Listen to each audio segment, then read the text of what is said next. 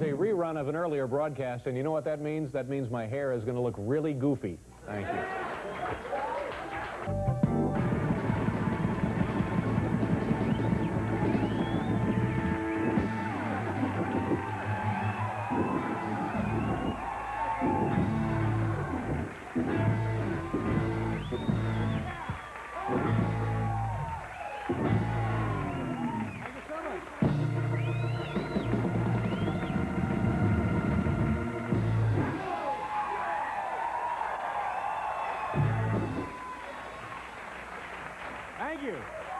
Thank you very much.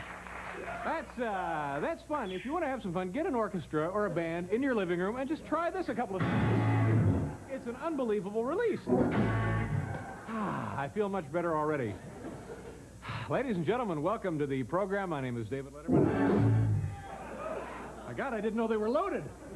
I'll be the host here for the next hour, and if you have any questions here in the audience, do me a favor, keep them to yourselves. Now, kind of an odd thing, we come to you from New York City every day, and what's one of those crazy, only in New York kind of stories. Did you hear about this, Paul? No, Dave. A woman on her way into town this morning, pregnant woman obviously, has a baby. I mean, obvious that she has a baby because she's pregnant or whatever. And the baby is delivered with by the help of a friendly passenger. Coincidentally, that's how the baby was conceived about 9 months earlier. Because, you know, ladies and gentlemen, here in the friendly city of...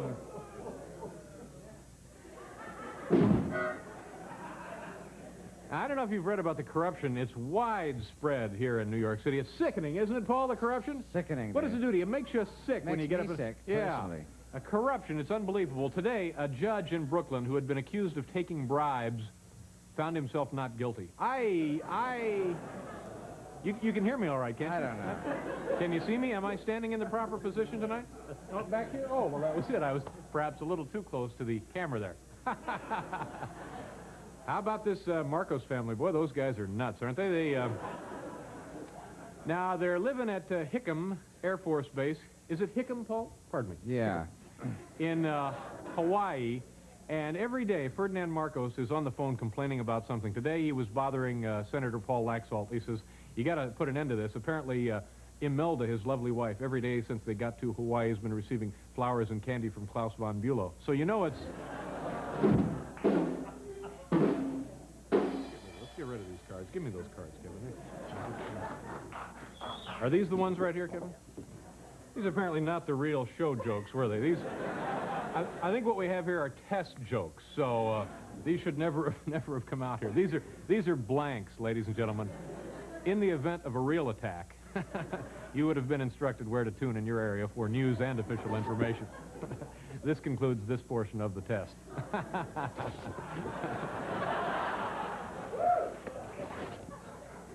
even tear up. Ladies and gentlemen, my musical director for the last 26 years, Mr. Paul Schaefer. Paul?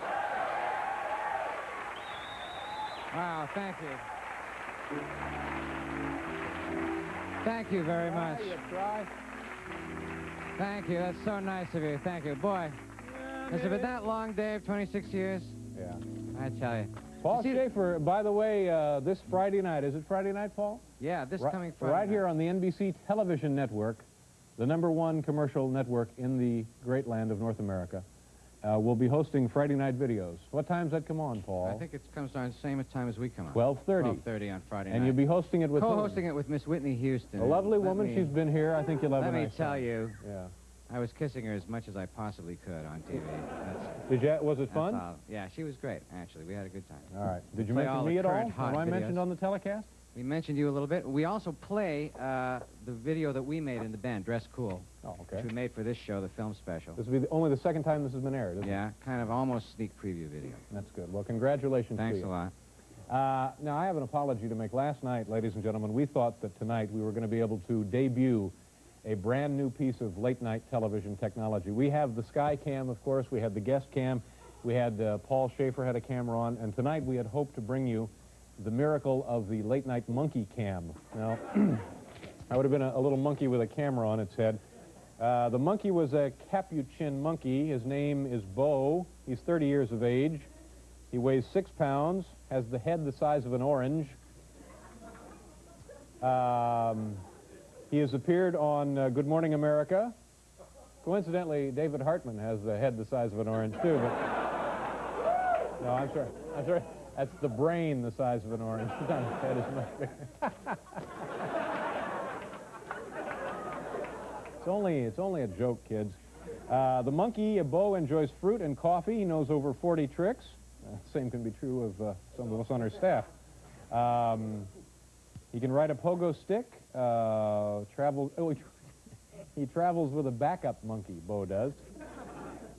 And spends most of his time in trees. The camera was from Optical Resources, 12-ounce processor, developed in 1984, so on and so forth. Turner Broadcasting uses it to cover hockey, the monkey cam. It says here.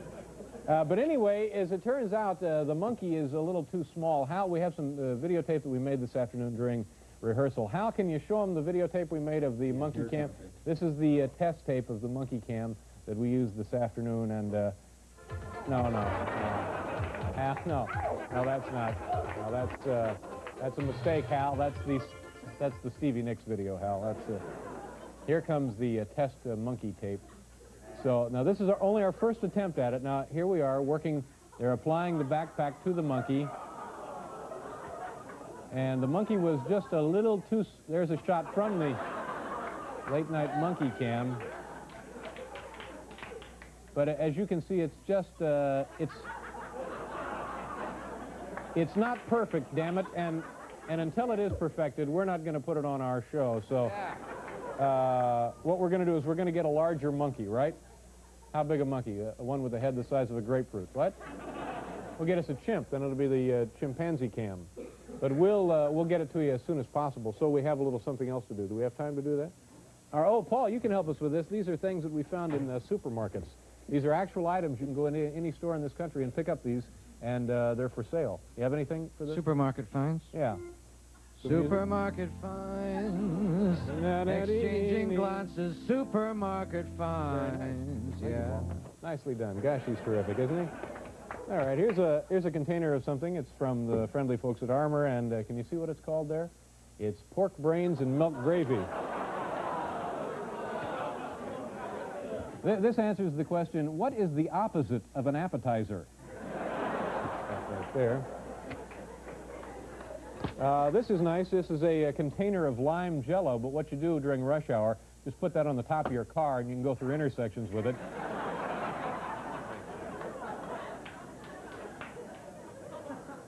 Did we hear anything there? Howard, do you have a siren for us? The monkeys have taken over the audio booth. All right, here's something called mildew cake. Mildew cake. From the bakery that just doesn't care.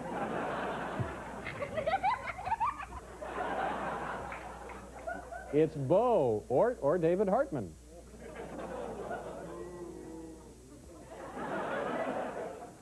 See, we have these ropes here. The monkey was going to climb all up and down those ropes and take pictures from the monkey cam, but we need a bigger monkey. So if you have a bigger monkey, crate him up and send him in. No, don't do that. No, don't do that.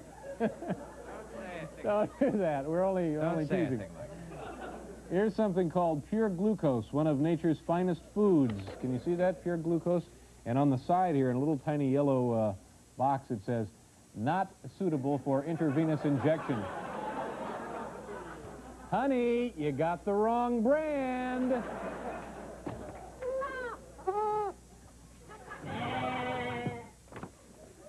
Here's something called, take a look at this, folks, 69 cents, you can buy yourself a box of mouse seed. Just how naive do they think we are?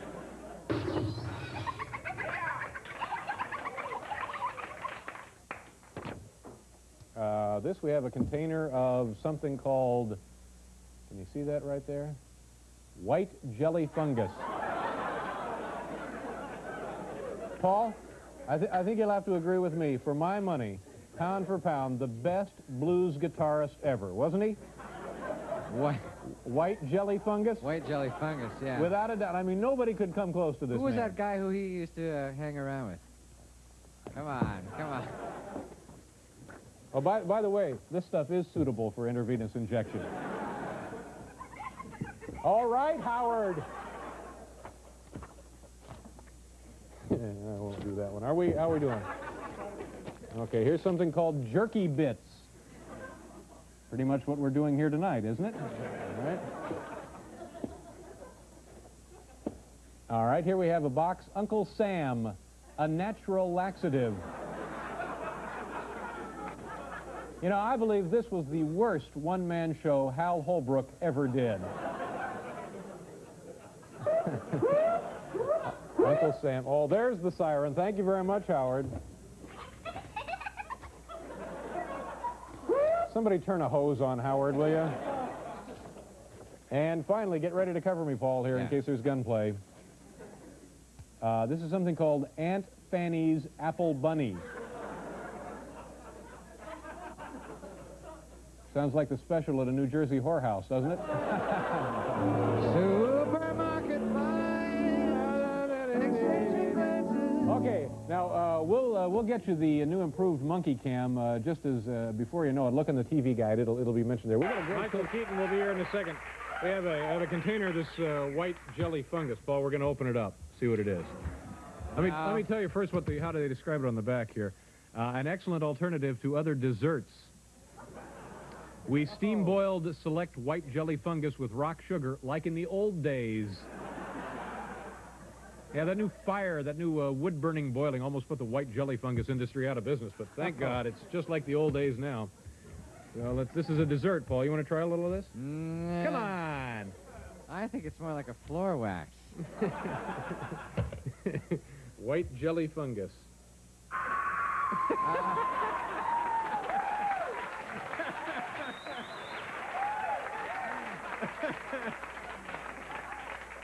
Oh, my goodness.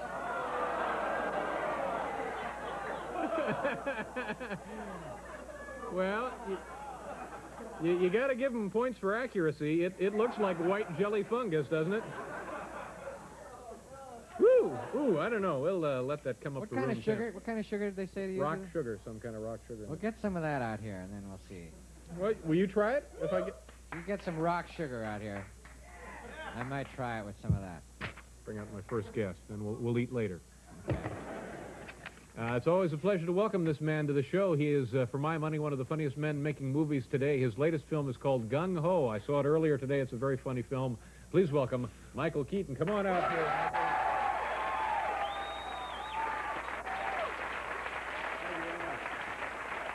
Michael Howard, good to see you.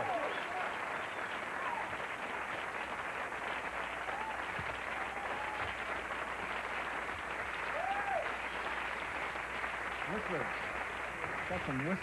Whistlers, how you doing? I'm doing all right. Are you a whistler? Do you whistle? No, I can't. Could you whistle when you were a kid? No, no, pretty lame stuff. No, my brother could do two things great. He could whistle like this, and he was a good spitter. A real cool spitter. Like baseball players are real cool spitters. Yeah. He was a real good spitter. But I can't. There's a guy who works back here with some whistler in the back. I was coming out. He's really great. You ever see guys, workmen, who can't, they never whistle a tune? They just whistle like busy whistles, like... Yeah.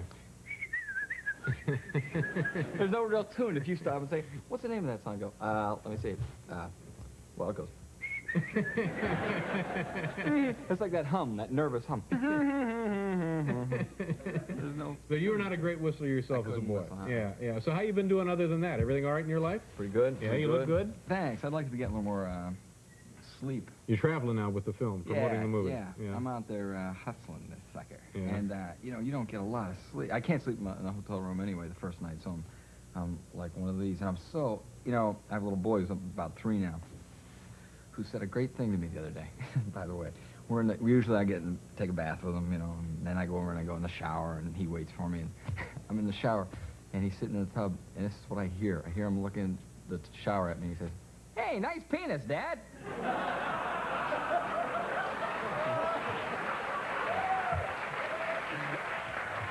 I swear to God. I swear to God. You may want to keep your eyes on the boy.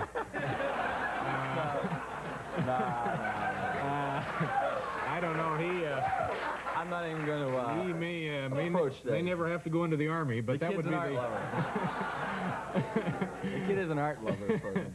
Okay, so now you But I don't look at him, sleep. you know, I put him down to bed at night and he goes to sleep, you know, and I'm so jealous because the kid is gone. Babies are like, you know, watch your Out baby cold, sleep. yeah. It's great because they're gone. Man. Everything's relaxed, you know. Grown-ups always have those. It's like REM town, you know. You got those guys working, jumping around. Then you enter that state. There is that great state where you're just about to go under, you know. You slip off into that zone where you say things that make no sense whatsoever. You know, you start to go, yeah, well, put some ice on it. Steam will get that out. You start going, and then you get nerve. And the thing is, if you're sleeping with somebody, they could be watching you. You know, you're out of control. The body has said, "We're gone, Jack. Yeah. We're moving." You know, and it's got a mind of its own. And you get where you really start to go. You get those little nerve jerks. Your arm, leg shoots out. And you always try to get your control back. That's what it is. It's giving up control, really. You know, just go.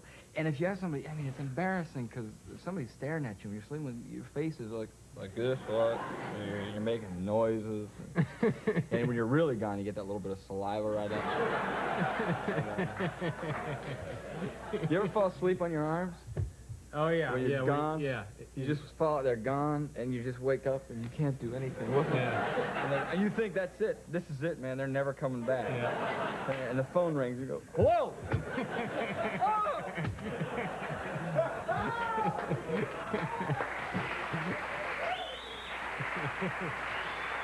What do you look like? How do you look when you get up in the morning? Do you look pretty good? I don't look good any part of the day, You know, it'd really. be a great idea, and now a book of photographs of famous people and what they look like when they get up in the morning. Because it's bad, but it's people in movies look great. Yeah.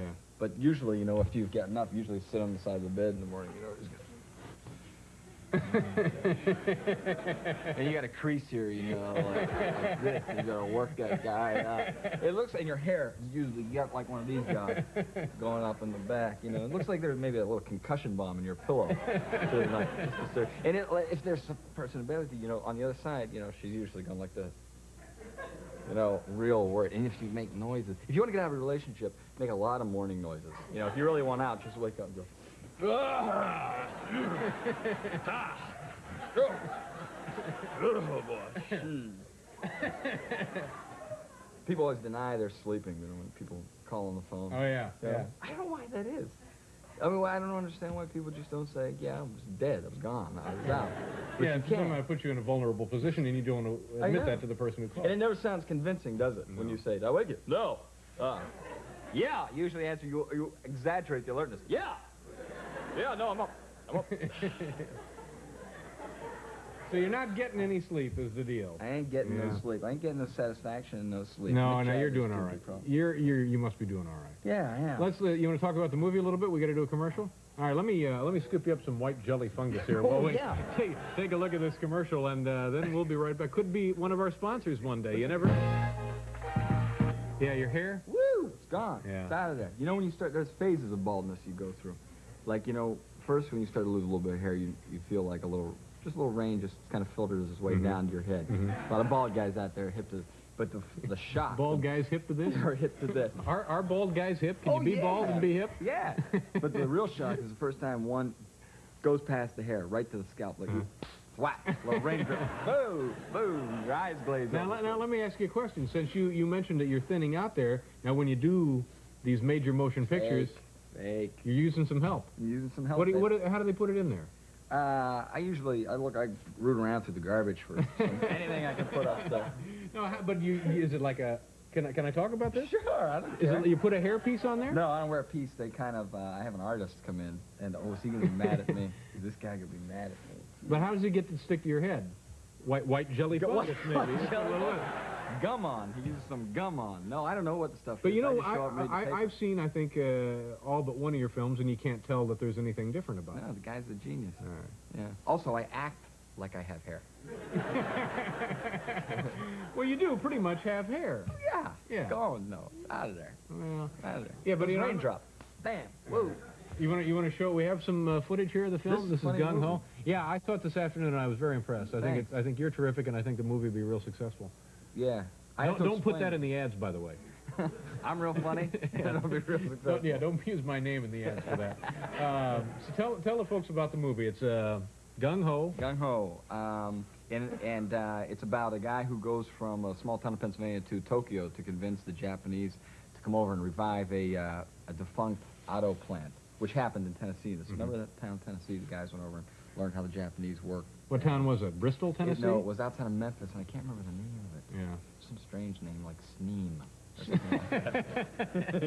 Sneem. I think we have an affiliate in Sneem. Sneem, yeah, Sneem. K-Sneem, I think, is the...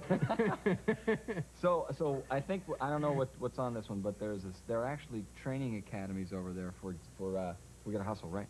For guys to learn how to be executives in Japan, and they're very, very strict. And this is true. These guys scream and yell and beg to have the job.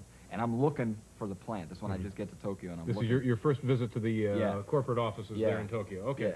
Yeah. This is Michael Keaton and probably other actors, and the movie is Gung Ho, and it'll be released soon, won't it? Yeah, this Friday. Okay, good enough. Watch it. That guy's a great actor. Yeah, he's very good in this. Yeah, Getty Watanabe is that guy. Now, people laughed at this, and that must make you feel real good. Have you been to a screening of the film where there's a regular audience? No.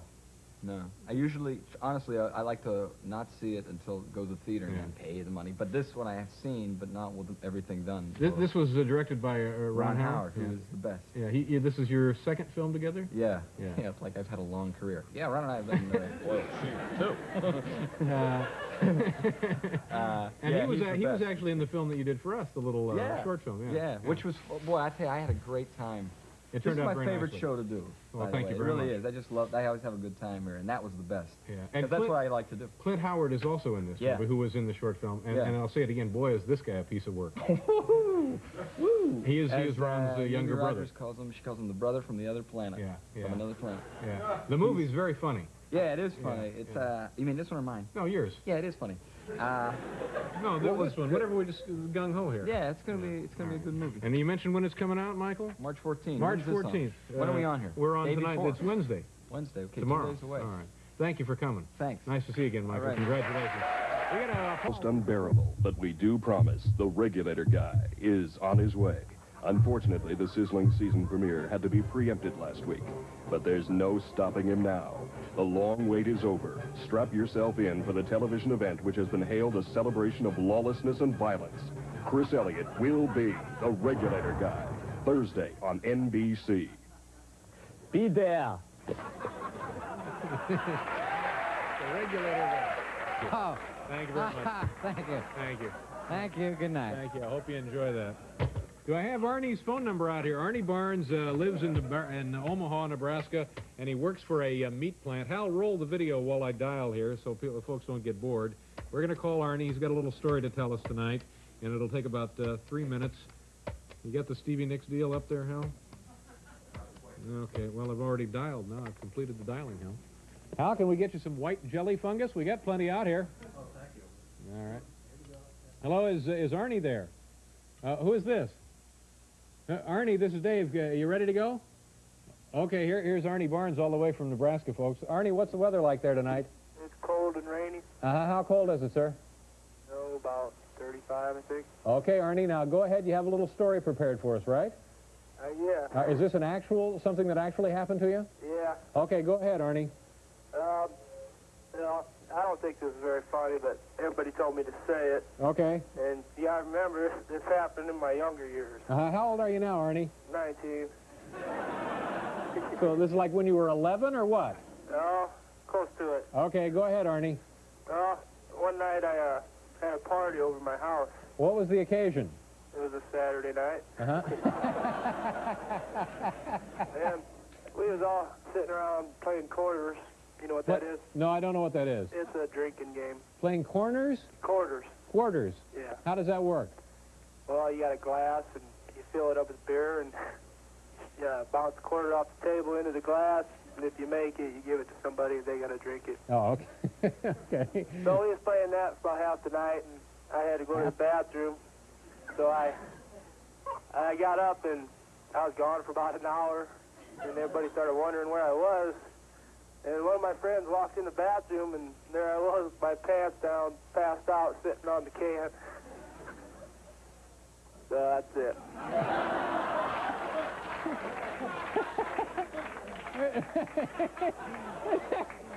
Wait a minute, Arnie, is that the story?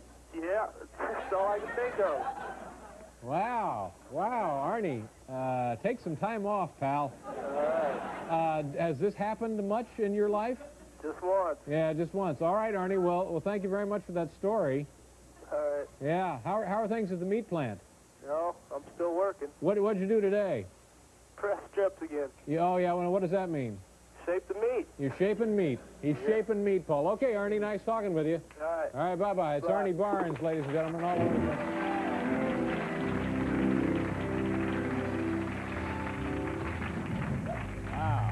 Wow, what a story. Ah. Open up the door, and there he was, passed out. On the, Oh, I tell you, what a raconteur this kid is. We'll be right back here. Mariel Hemingway is here tonight, so come on back, folks.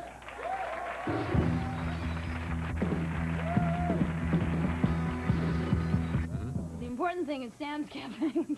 No, see, no, don't do this to me. Now, see, we're trying to disguise the fact that the only reason you agreed to be Yeah, on but the I show gotta was get to some plug good this food restaurant. on this restaurant. You've had the most disgusting food on the show. Well, you call this we do not disgusting? serve this. We do not serve this in our restaurant.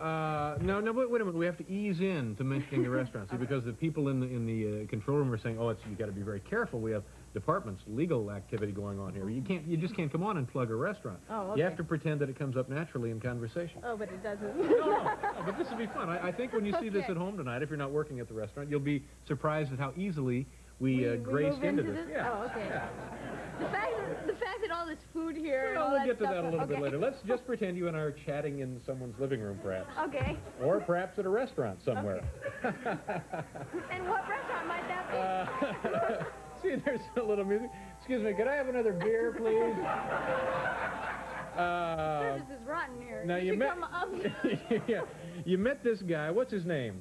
Did we cover this already? What's his On name? the last show. No, your husband's name. Stephen Christman. And what did he do at the Hard Rock Cafe? He was one of the managers there. Mm-hmm. So he had He it in and his his brother. mind that he might open a restaurant one Yeah, day. he's opened many restaurants with his brother, and What other restaurants has he opened? he opened the Hard Rock in London and the one here. So he's got a lot of Yeah. experience. Yeah. Yeah. And you came along, and of course, you had the dough. No. Hey. We're easing into this, all right? And how did you people get in my living room? But you know, seriously. Thank you, Paul. Thank you very much. So, and have you any interest in owning a restaurant at this point when you met your husband? Well, we sat down and talked about it, and I had always wanted to have some sort of business. Something What other did you than want to film. do? What do you You said some sort of a business before the Well, restaurant. What did you? Where something did you? tangible. I mean, movies are, Fleeting, perhaps. yeah. Perhaps. Yeah. So you wanted something solid, maybe real estate, maybe. I don't know what it was, just to have something to do Stocks in and between bonds, yeah. films. Yeah. Not stocks and bonds, but something creative that I knew would be there every day. And And now you have the restaurant. now I have the Now, restaurant. do you actually work in the restaurant? I'm there every night. I go and I have dinner and I make notes about the food because I did the menu and I did the decor of the restaurant. The name of the restaurant is what? Sam's Cafe. Now, here's where they're having strokes in the control room. They're going, oh, I hope they don't give the address. Oh, please don't let her give the address. Oh, if she gives the address, fade to black. What's the address of the place? You know? It's 80th Street and 3rd Avenue. Damn, she said it. Oh. I can even give the telephone number. Okay, now I have the menu here. Let me, you have a cow on the menu, painted like a New York City yellow cab. Yes. That's cute. Yeah. What's the significance of the cow on there? Is this like a big beef restaurant with a salad bar? No, it has absolutely nothing to do with beef. It's because I love cows so much. Singing waiters and stuff? All the beer you can drink? No. Getting the wrong idea. Is this affiliated with Tad's at all, this place? What's that? It's a steak chain here in New York No, City. no. Oh, they're screaming in there now. Okay. But cows are like your... No, I just like cows. You like cows. But you don't eat meat. Well, No, I obviously, don't eat you know, you wouldn't eat meat if you like cows. No. Okay. All right, let's just quiz you here on the menu. Okay. The soup of the day, what was it today? What Soup will of it the be day tonight? will be All a little restaurant music Cream here. of asparagus, I Cream think. of asparagus, and for a nice bowl... What do you get for a nice Paul bowl? had it once. What- He's what- been there. Three and a half for cream of asparagus. Would you pay $3.50 for cream of asparagus? It's not expensive for a good New York restaurant. It really isn't. Pasta of the day. What is the pasta today? I'm not sure, actually. Okay. I'm not sure All what right. the pasta of the day. Okay. Those are special, so I'm not sure of the special. Now, here, this is kind of an interesting item for a cow lover. Grilled Angus strip. What is it some kind of a vegetarian meal, is that? No, there's fish. In fact, I brought you some fish. We have fish. This What do we is in have? honor of what I first did on your show. Oh, so that's I brought right. you some. You came on I and cleaned it. it myself. Now, what is this? What kind of fish do we have here? It's tuna. Tuna? Which we actually grill in the restaurant. Mm-hmm. Now, let's see what And- that goes for.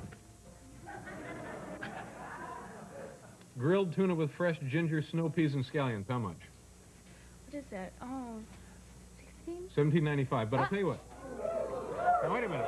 Wait a minute. If you people go in there tonight and say that you saw it on this show, $10. All right? $10.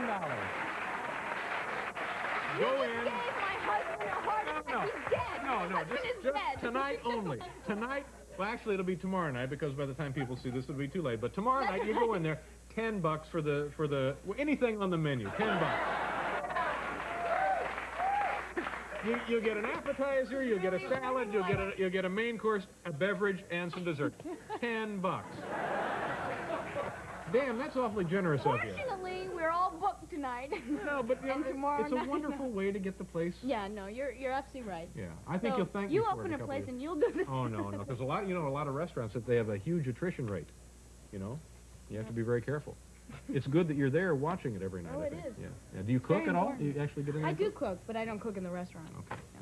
But I had a lot to do with the menu. Well, we'll be over there. Thank you. $10, folks, tomorrow.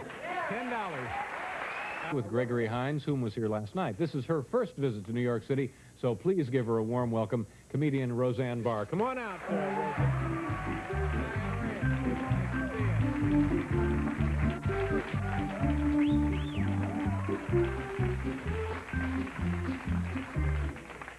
Oh, hi. Well, it's a thrill to be out of the house.